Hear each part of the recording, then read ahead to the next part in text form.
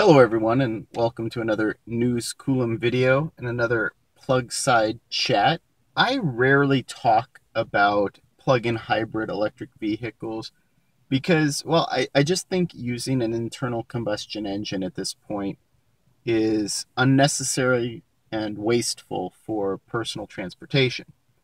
However, that being said, I do recognize that for economic reasons, for logistical reasons in terms of construction output, plug-in hybrid electric vehicles are sort of a logical step to make in the transition away from using fossil fuels for personal transportation.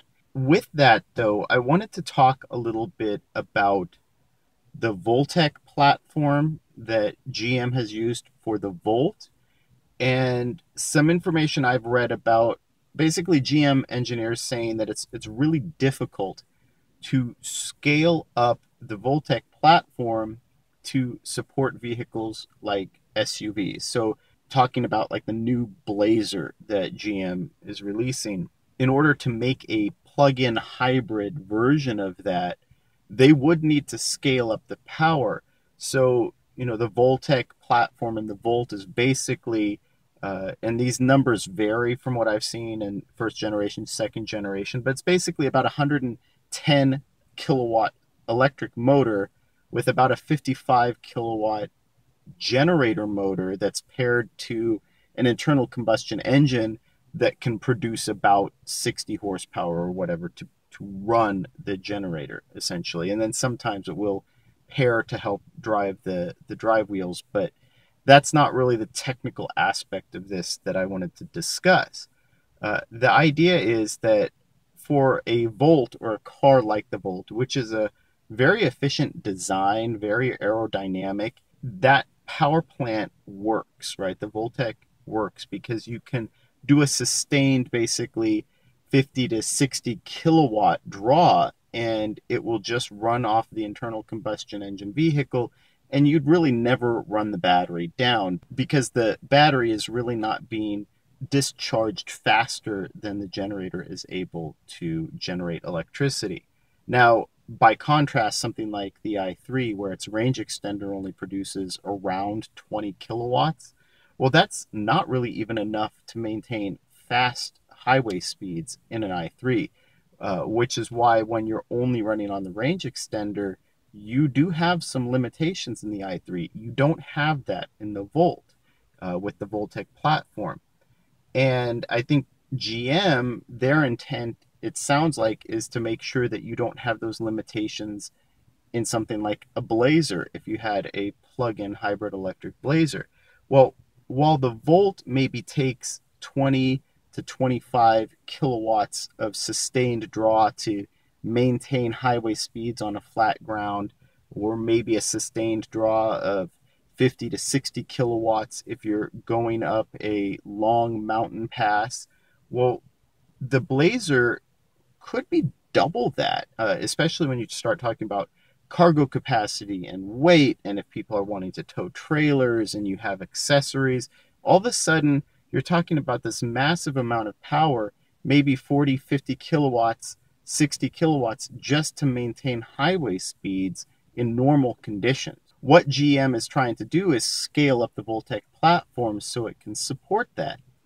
And what I'm concerned with is if there's not enough outside of the box thinking, because with an internal combustion engine, what people think about is mechanical power, where they're not necessarily thinking about energy. And an internal combustion engine, even if you were to scale up the engine in the Volt to produce 100 horsepower, well, you're still leaving 200 kilowatts worth of energy, typically blowing out the exhaust in the form of thermal losses and force from the gas exhaust and emissions.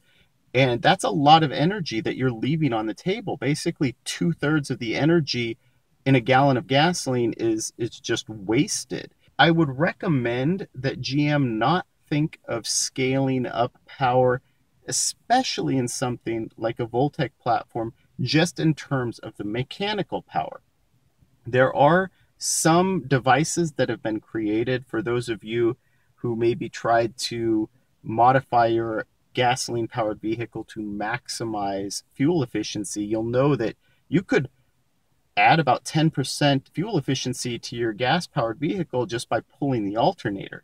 Some people were doing so extreme as they pull the belt to the alternator, use a deep cycle 12-volt battery, and at the end of the day, they would pull the battery and plug it into a wall charger every night so they'd have a full 12-volt battery in the morning.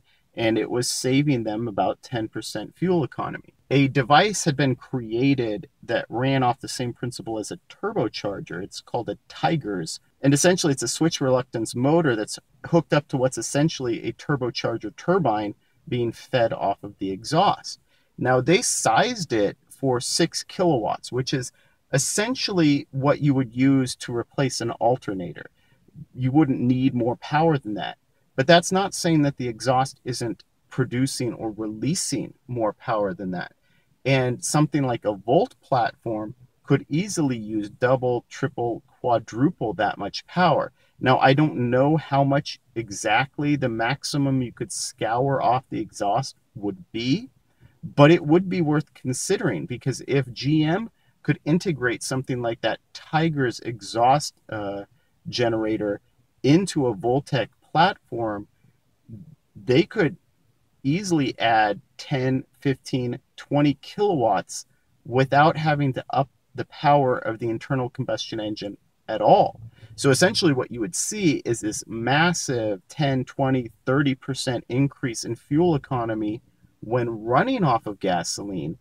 And that Voltec platform could see a 20, 30% increase in power that might be enough to be sufficient to run something like an SUV Voltec system.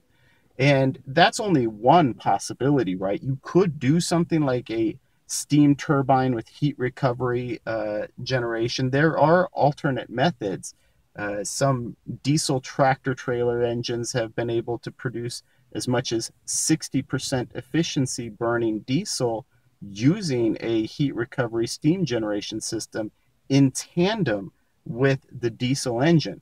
So these are possibilities, and I would recommend that if GM is having difficulty scaling up the power of the Voltec system to match SUV requirements or pickup truck requirements, maybe they or some other automakers should try to think outside the box a little bit and think about scaling up the energy output, not necessarily the mechanical power output of the range extenders that they're using in these plug-in hybrid electric vehicles. I'd love to hear what you think. Have you used a Tiger system before, or have you messed with any of the exhaust port type power outputs? Do you think this is a crazy idea?